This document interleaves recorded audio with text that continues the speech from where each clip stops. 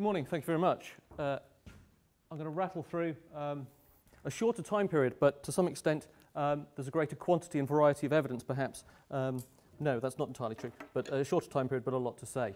Cash has already mentioned the Fenland Research Committee, and it's really with the Fenland Research Committee that the detailed study of the Roman landscape of the Ouse Washes and the wider Roman Fenland begins. Pioneering research carried out by the likes of Peter Solway, Sylvia Hallam, John Bromwich, that was all pulled together and published in 1970 in the Fenland in Roman times.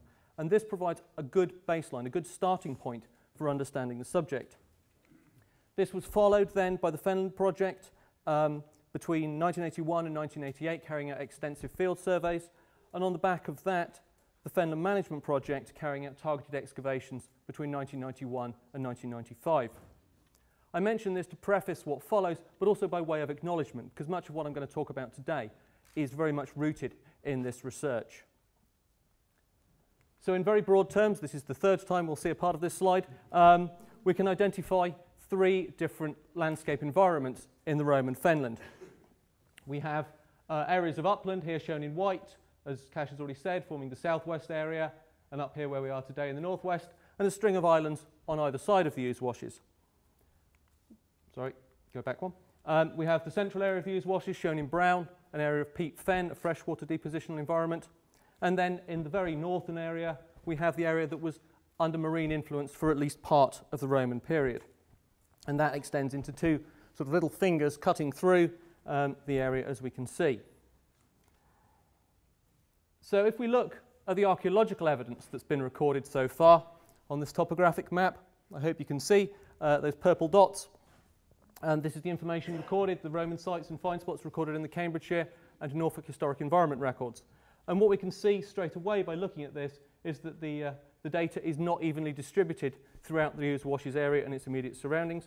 I was hoping that I wasn't going to be the first person to show HER data in this way, but I should obviously point out that this is a data set that closely hugs the Ouse Washes project area.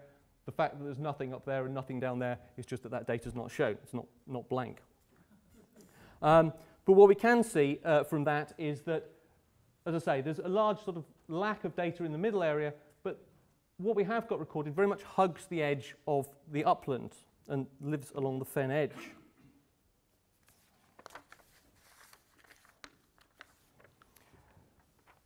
And it's that upland area that I want to look at first. I'm not going to talk about specific sites. I'm going to keep it kind of a landscape level, at least for the first part of the talk.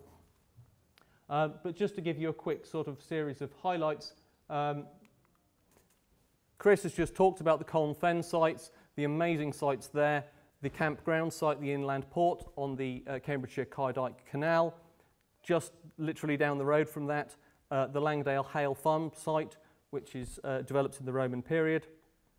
We have other sites such as Langwood Farm at Chatteris, a farmstead site there on the edge of one of the islands along the edge of the Ouse Washes. That one significant because it's got a substantial stone building that was constructed in the 2nd to 3rd centuries, which can be compared with Stony, just slightly outside of the area. And as has already been mentioned, a dot somewhere off the bottom of the screen there, the Fen Drayton Villa site from the 3rd to 4th centuries. So we have a combination there of nucleated settlements like campground and sort of more Romanised farmsteads, villas, but the majority of what perhaps exists in the around the fen edge there are much more simple farmstead sites based around trackways and enclosures. And if we look at the area around Over, which was one of the areas looked at in detail by the Fenland project, we get sites such as this one just to the northeast of Over there, which I hope you can just about make out the crop marks. There's a trackway running through there. Another one coming down here. There's another parallel trackway up here, and a series of small enclosures. This one's showing very well on Google Earth, and there's lots of potential to examine some of these sites from the warmth and comfort of your own home, from the crop mark evidence.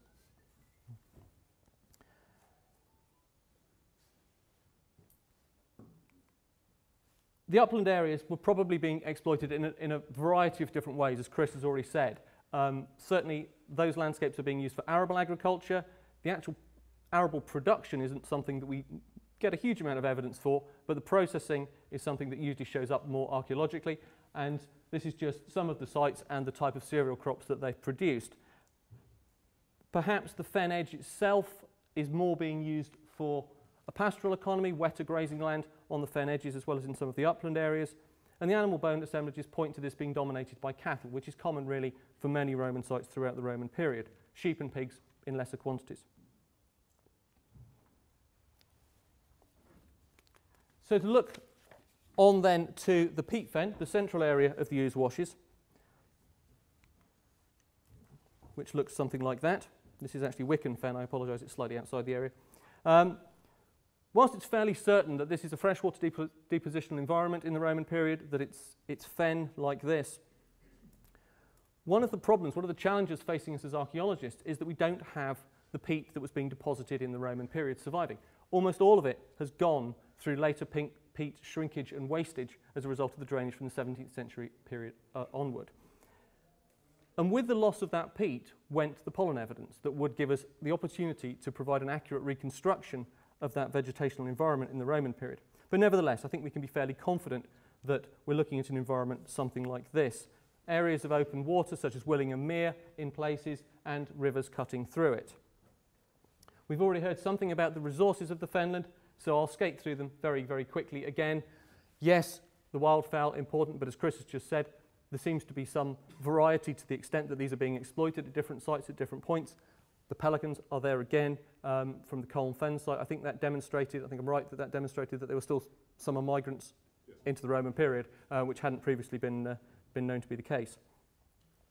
We also have, of course, the fish from the rivers, again, not necessarily being exploited at all sites at all times.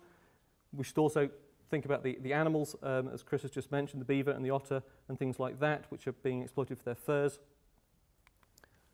The reeds themselves, the willow, the rushes, perhaps carl woodland around the edges being exploited, lots of uses for that sort of thing, thatching, flooring, basketry, wickerwork, the sort of stuff that doesn't usually survive very well archaeologically, the organic stuff that goes.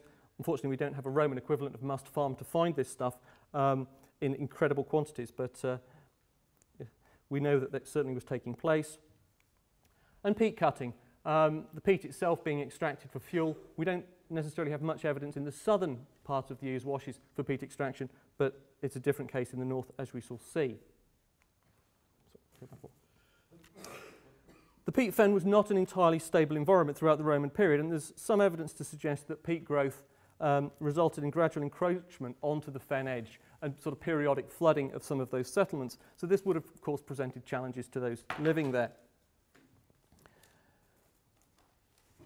But for the second part of this talk, I want to focus on the northern area, partly because it's where we are today, and partly because it provides good evidence of landscape change. As we've already heard, sea levels rose in the periods previously, and they started to recede again in the early part of the Roman period.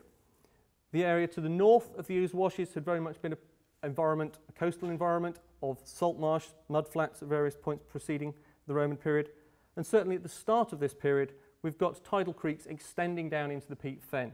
And what we can see is that there are two of these that are relevant to the area. One following the line of the Old Croft River, comes down through Welney and Littleport, and another extending across through Upwell and Nordelf across to Denver. What's also apparent, I hope you can make out, is that those two tidal creeks represent concentrations of Roman archaeology that's been recorded.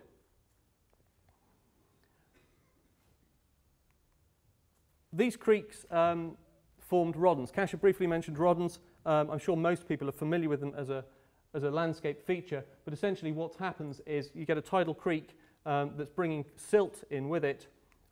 These overtop their banks, they flood, they deposit the silt on either side, forming levees, and ultimately the channel itself silts up, and this creates a bank following the line of the former channel, which is higher and drier than the surrounding peat fen, which can then be occupied.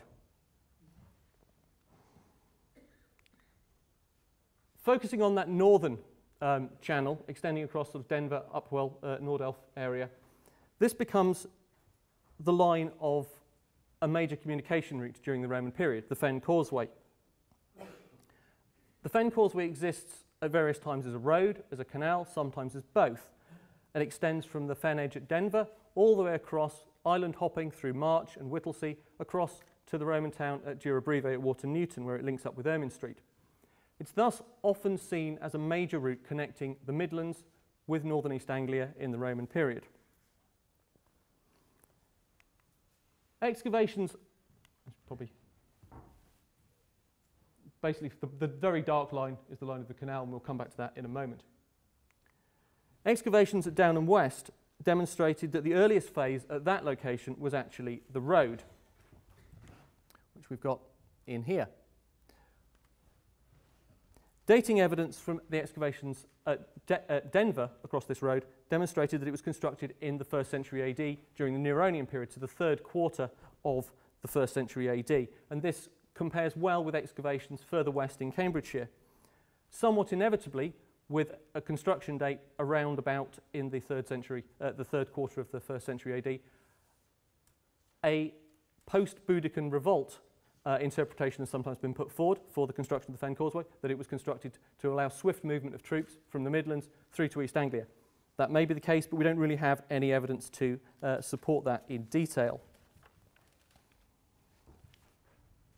The second phase at Downham West was the construction of a canal, which we see on this side, and actually the southern bank of the canal overlapped the first phase of the road. Subsequent road surfaces were built up, and it's likely at this point in time that the canal and the road exist parallel to one another at the same time, but we can't be absolutely certain. Dating evidence for the canal isn't entirely clear, but probably around the 2nd century AD.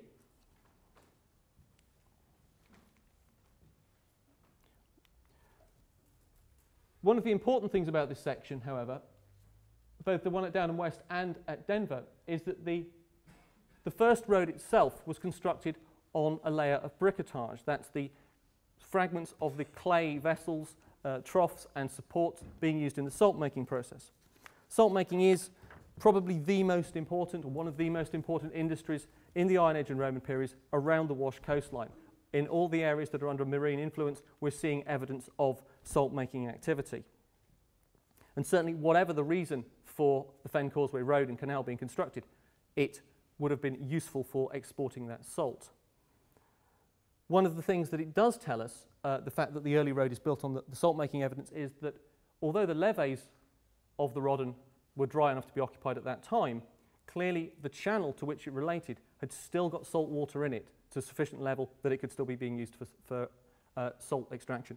And of course, once the canal is constructed, that too is bringing saline water in to keep that saltant industry going.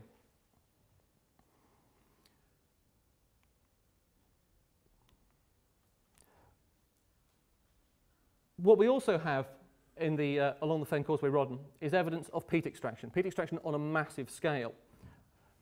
Crop mark and soil mark evidence has recorded strips of peat extraction running north and south from the Rodden and further west, leading off of the creeks and Roddens of some of the paleochannels to the south of the road.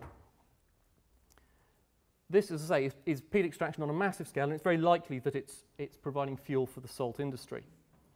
Part of the reason that these show up so well as crop marks and soil marks is because the turbaries, the peat cuttings, get infilled with marine flood silt. This is a yellowish colour, and it contrasts beautifully with the dark black of the peat through which it's being cut. So we can see clearly the dark lines of the bulks between the peat cuttings and the yellow of the infilled peat cuttings themselves. This silt appears to have been deposited around about the mid-3rd century AD in a flooding event or series of flooding events at that time. It would have filled in the canal as well if the canal had already silted up of its own accord at that point in time. And of course, silting up the canal means the end of the salting industry. So this is quite an important event for the landscape and land use in the northern part of the Ouse Washes. It probably has a knock-on effect in the southern part as well, because this flooding event in the north causes a backing up of water that's trying to drain out, and there appears to be some sites in the southern Ouse Washes where there's freshwater flooding as a result of the drainage being impeded. The mid-3rd century flooding represents very much a hiatus on the Rodden, separating the early Roman and late Roman activity. but it didn't take long for it to become reoccupied. By the late 3rd century, a new road has been constructed along the southern side of the Rodden, and the work of the Fenland project identified farmstead sites located on the Rodden. The most important of these within the project area is this site at Straw Hall Farm at Downham West. At this site, north is to the left here as you're looking at it. The sinuous crop mark that I hope you can make out up here is a combination of the early road, the canal, and the late road all together at that point. And we've got this series of rectilinear enclosures extending off to the north of the road, associated with late 3rd and 4th century settlement activity. A series of paddocks. Some of these enclosure ditches actually utilise creeks that are cutting through and draining that mid-3rd century silt. So you can see there's this creek running through here, which has been partly utilised by this man-made ditch. We don't know a huge amount about the economy of these farmsteads. We didn't really get, I don't think, a lot of paleoenvironmental evidence out of the excavations that were carried out there. But it's likely that the silt deposits, at least in the initial part of the reoccupation of the Rodden, would have been too saline to really support cereal production. And we might well be looking at a pastoral economy, rough grazing again, perhaps something, this is Halvergate Marshes in East Norfolk, but this kind of rough grass, water-filled dikes and cattle. Another particular feature which perhaps fits in very well with this pastoral economy idea are crop mark sites which are perhaps peculiar to the fens, are small ring ditch crop marks, narrow ring ditches about 10 metres in diameter, which cluster along some of the Roddens. I hope you can just about make some of these out. They are generally interpreted as drip gullies around stack stands, possibly for hay, for fodder, for animals, or they could be stacks of cut reeds and rushes, perhaps. The end date for activity along the Rodden isn't really clearly identified. Excavations further west at London Lode Farm identified that the later road surface was buried beneath post-Roman, early post-Roman flood silts. So it's going out of use at some point around that time as marine encroachment takes over and more flood silts are deposited. So to conclude, challenges and opportunities. The Roman landscape of the Ouse Washes was one that presented its inhabitants with a very complex mixture and changing mixture of challenges and opportunities. Water was, as we've heard in the previous talks, an ever-present feature of this landscape, and it's central to its rich resources and communications, being ultimately responsible for the important salt-making industry, the peat extraction, the vegetation resources, and the food resources that make this landscape work. But inevitably, that means that very much changes in the water level frequently presented challenges to those communities living along the fen edge. The rising water levels resulted in flooding of settlements and routeways, both in the freshwater and marine environments at various points in time, making sites unviable and closing down the salt-making industry in various locations. But that flooding also presented opportunities at times. Whereas the Rodden became unusable in the mid-3rd century, it wasn't long before there was an opportunity to recolonise it. There may have been different generations of people who did that, so the people affected by the flooding might not have actually lived long enough to see the opportunity of recolonising it. Those challenges and opportunities, of course, continue to resonate today in the Ouse Washes landscape, not least from an archaeological perspective. The Roman period archaeology, like those that precede it, is fantastic, and sites incredibly complicated, and sites like the Colne Fen sites that Chris mentioned demonstrate what wealth of information there is out there. What a fantastic opportunity there is. It's challenging to interpret, but it is a fantastic opportunity. And I think those sites will continue to allow us to develop our understanding of that landscape for some time to come. Thank you.